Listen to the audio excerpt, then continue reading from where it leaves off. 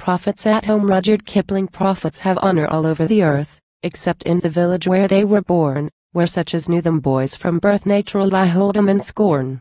When prophets are naughty and young and vain, they make a wonderful grievance of it.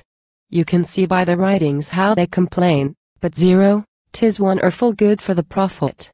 There's nothing Nineveh town can give, nor being swallowed by whales between, makes up for the place where man's folk live, which don't care nothing what he has been.